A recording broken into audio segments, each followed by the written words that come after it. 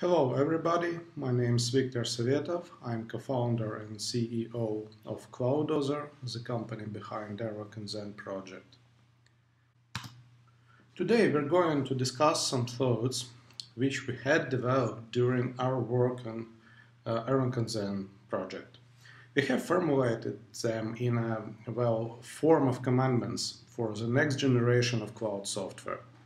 Also, we would like to share a couple of ideas which could be useful to solve real-world problems.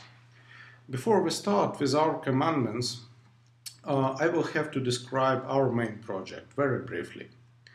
Basically, Erlang and Zen is a new built-from-scratch virtual machine that is able to execute Erlang code without having an operating system underneath.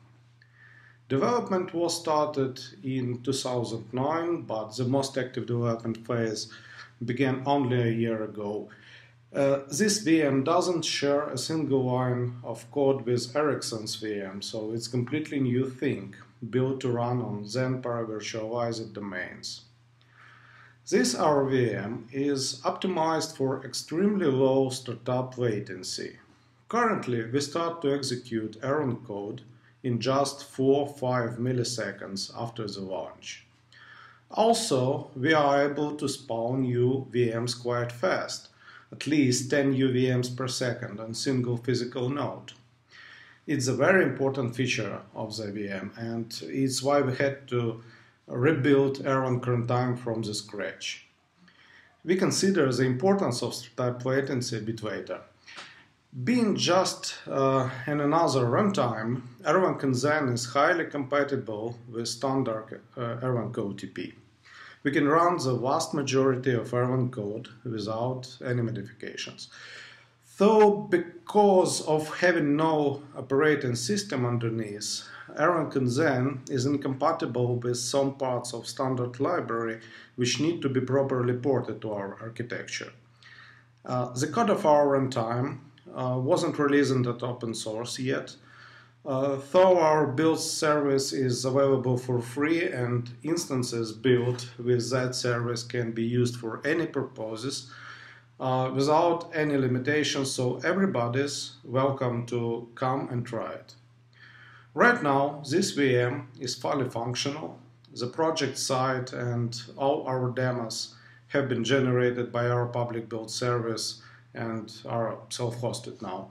Recently, we have started to build commercial applications with using our technology as a cornerstone, and our experience forced us to define 7 architectural principles, which we would like to share with you now.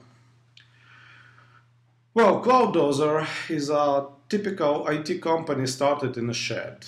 It happens that one wall of our shed was clean, so we played the role of pigs in Orwell's Animal Farm and used this wall to write down our own commandments, which you can see on this slide. Let's discuss them one by one now. Do not assume the presence of operating system underneath. Well, we probably have to confess to ourselves that we have to review the operating system in VMs which are run in clouds. Having an operating system in every instance was important while physical infrastructure have been migrating into clouds and was an organic part of the process. But do we really need the operating system in every instance now, or we have to treat it as a limitation? If we look on Linux or Windows, we can see that they were built to manage physical servers hardware and share its resources properly between applications run on this single physical host. We believe this model doesn't work anymore, at least for cloud computing. Now, we rather have to use many VMs for a single cloud application, and it requires completely different resource management, which we have trying to build our functionality of all the operating systems. Working on Erlang and Zen forces us to understand that the real server for our applications is the cloud, and cloud stack is our operating system. It isn't a new idea. There were a lot of efforts to simplify our OS layer, including the projects presented on this summit, I mean Brilliant Open Mirage project. We also follow this way, only in slightly different manner. We interpret the runtime of high-level programming language as operating system. It's only natural with Erlang, since the language itself gives us proper preemptive multitasking, memory management, etc. So we can simply forget that we need an operating system to run our cloud instance with Erlang inside. Software must be oblivious to boundaries of physical nodes. So, if we treat cloud as our computer, we have to enjoy the elasticity of resources which cloud can provide. If everything is virtual, there is no reason to keep physical nodes in mind, and there is no reason to limit ourselves in scalability. It's a real paradigm shift if we rely on elasticity, because it can change our vision on how we have to engineer distributed applications and how we have to provision our services. Now we really can scale our applications up and down automatically, even with using current cloud stacks. That paves the road to real horizontal scalability. We only need to stop thinking that parts of our applications should be executed on physical servers, which cannot scale in runtime by their nature. We even can introduce ephemeral services, which do not exist and do not consume any resources while they do not have a workload to execute. Unfortunately, current cloud stacks aren't ready to provide such functionality out of the box, but they've got a good potential for that. The only thing that really has to be changed is the APIs that cloud stacks expose to applications. To be really elastic, apps should be able to run and stop nodes from within. And it brings us to the next commandment. All services must share the same autoscalable fabric. For everybody's sake, we have to unify management and users' tasks, even if it sounds a bit socialistic. There is a chance to simplify cloud management with using this approach, and potential advantages can be countless. At least we will be able to provide autonomous cloud-like ecosystem for applications, almost isolated from external cloud stack. Such approach potentially can significantly reduce deployment and maintenance costs and improve resource scheduling as well. And here I have to remind you importance of startup latency and the idea of ephemeral services. I have mentioned a minute before, now we have an opportunity to use much less pre-started services than we must have now. We can look at an example. Basically, ephemeral service is a service that doesn't exist when it has neither visitors or any other busy work to be done. This demo shown on this slide runs brand new Zen VM for every incoming HTTP request. Well, there is no practical reasons to do so in real world, of course. It's just to show that service provisioning can be so fast that user hardly would notice that. Such fast provisioning enables us to have no pre-started services at all, without sacrificing usability of the services. And it means that we can utilize our hardware much better indeed. So you can come to this URL and try. It's always running on our side. Next commandment.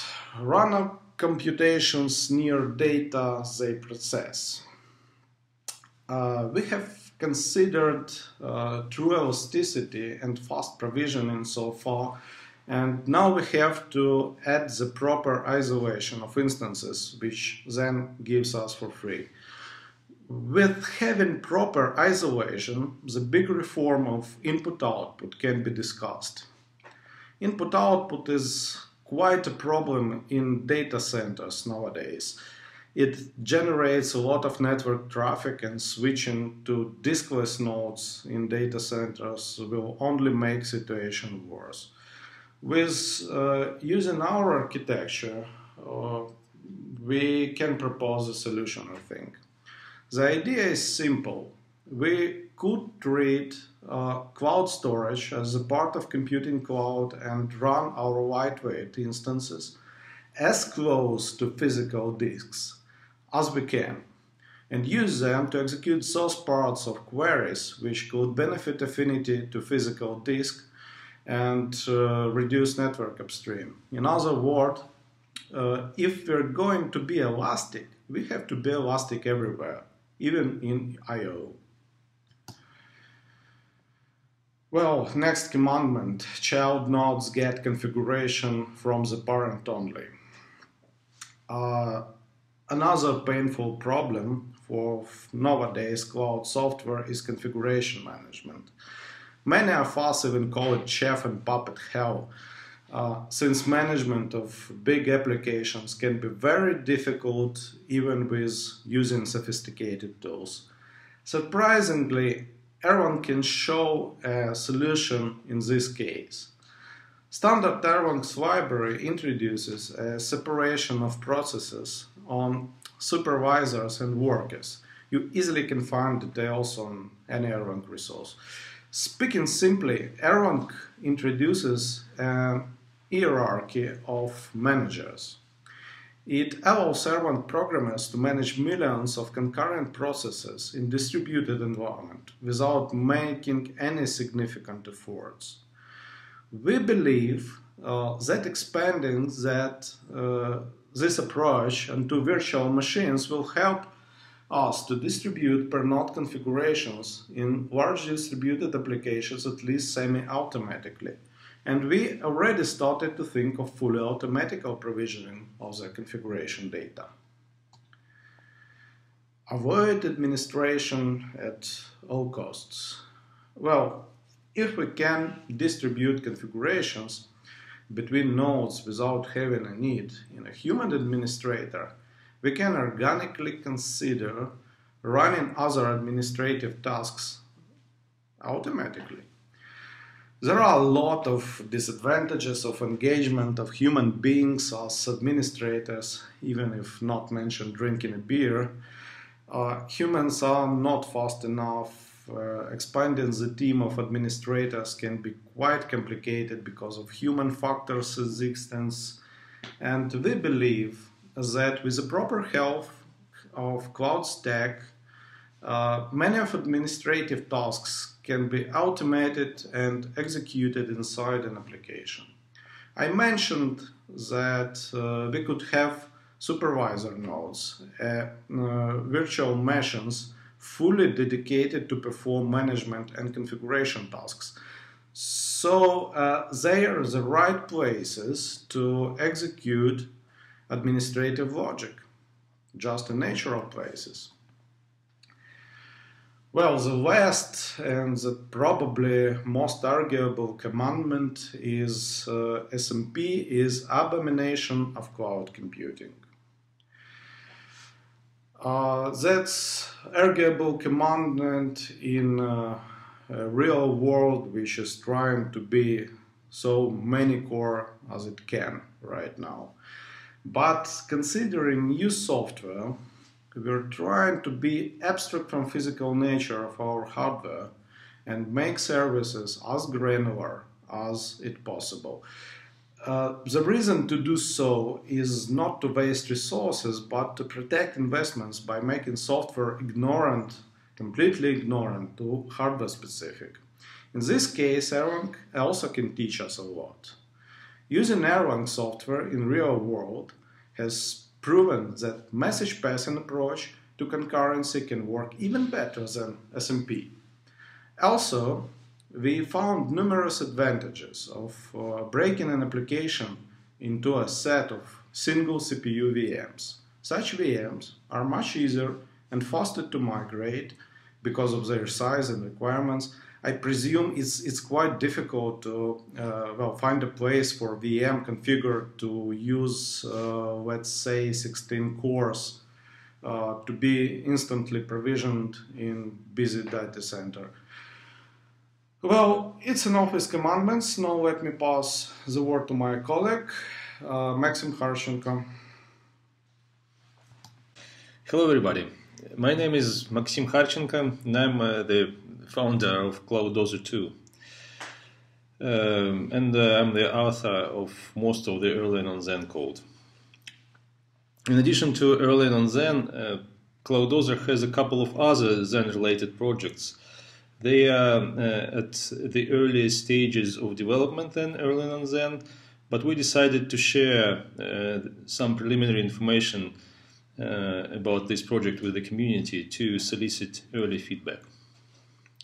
The projects are DOM0 based on Erlang on Zen and JavaScript in a Zen bottle. The first project is about replacing Linux in DOM0 with Erlang on Zen. The idea is to do so came to our minds when we were implementing a fast spawning interface for Erlang on Zen.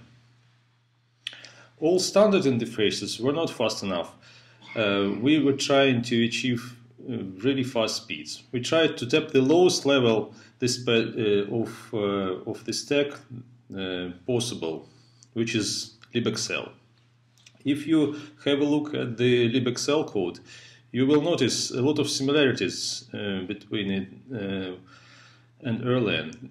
libxl introduces events, spawns, child processes, even use pattern matching. On the other hand, libxl makes heavy use of OS primitives. It runs bash scripts, allocates pseudo terminals, etc. You definitely cannot build a fast system with this. It would be only too natural to use Erlang on Zen in DOM0. All interfaces will be much clearer and it may even run forever, requiring no maintenance. DOM0 based on Erlang on Zen is a step in the direction of autonomous clouds, which were mentioned earlier by Viktor. Of course, we immediately stumble upon the necessity to provide hardware drivers. And the solution for this is to use the separate unprivileged driver domain. The current status of the project is that we have the fast spawning interface that I mentioned. It is implemented in Erlang and C. And our most prominent demo, Zerg, uses that interface. The second project is JavaScript in a Zen bottle. It's all about executing web scripts in a separate Zen domain. All rendering and interaction with the user and with the network happens in a browser domain, and all scripts are supposed to run in a special script domain. Of course, the performance of JavaScript will suffer in this setup. We estimate that the performance hit for JavaScript will be at around 10–20%. But the neat thing is that we are not limited to JavaScript here. We can use any scripting language or even run native code inside the script domain. We essentially can put a whole operating system in a script domain. JavaScript engines are getting better, but there is still 3–5x performance gap between the native code and JavaScript, and this gap will not go away. This is especially painful for mobile devices.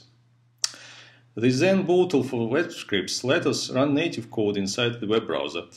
The project is similar to Google's native client, but we use Zen for better, more uniform protection. The JavaScript is a frequent attack vector today, and if a hacker seizes the script domain, it will not help him to get to the rest of the system. The current status of the project is that we have a simple application that uses SpiderMonkey engine encapsulated in a separate Zen domain, and we are working on replacing this application with a whole web browser. This is all about the two Zen-related projects which we have. Your feedback is definitely welcome, and thank you for your attention. And of course, you're very welcome to ask questions. Anybody has questions? Comments? Nobody? Ah, yes. I was a bit skeptical about the speed of having the web script kind of running in another domain. I mean, if the web script accessed a lot of kind of DOM from the browser, how can it be so fast? Yeah, I'm not hearing the... I have to repeat the question. So the question was about the performance of the interaction between a web script in a different VM to the actual browser. So what would your comment to that be? Yes, this is very natural question here, and I expect that this kind of packaging of a standard JavaScript will have at least 10, probably 15% performance penalty. But at the same time, this setup will allow us to run native code instead of JavaScript. So you may have a natively implemented Gmail application. There's no JavaScript, no JIT. Everything statically compiled and then downloaded as just x86 object code. And then this thing will run probably 3 times faster than JavaScript. So that's we will have a performance penalty on one side, and we will have a benefit on another. Does that answer your question?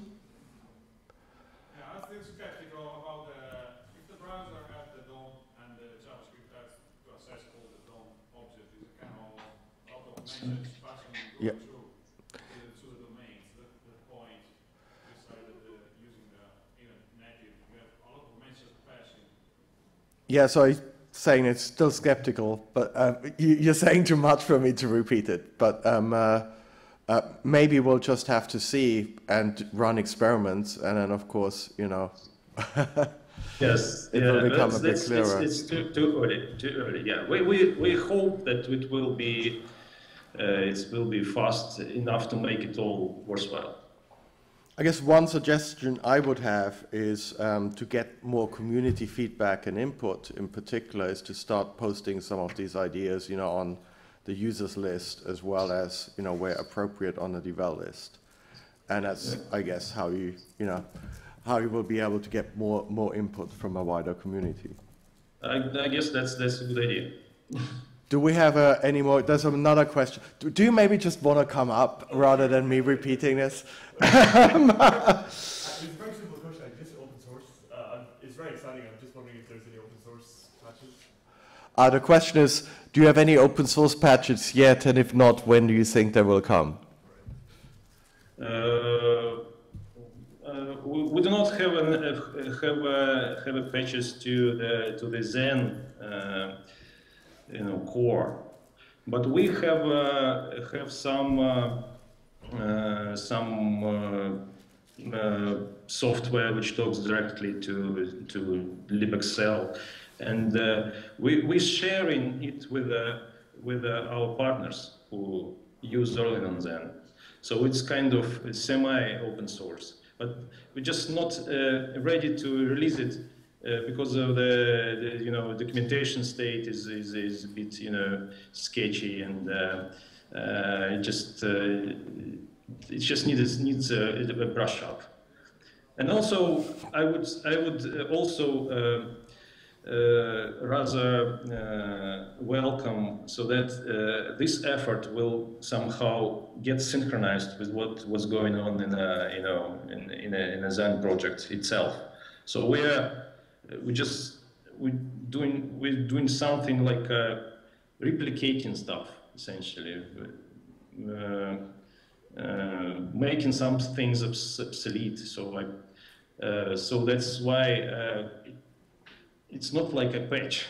It's like a completely new thing, and definitely we just need to work closer to the community just to get valuable contribution to it. Yeah, I mean, maybe we can have a chat about this sometimes. We have processes and mechanisms for that in the Xen community to do these kind of things. Mm-hmm. Any other questions? No, not at this stage. Well, thank you for the talk. I think despite the remoteness, this works very well. And thank you. Yeah. Thanks so much.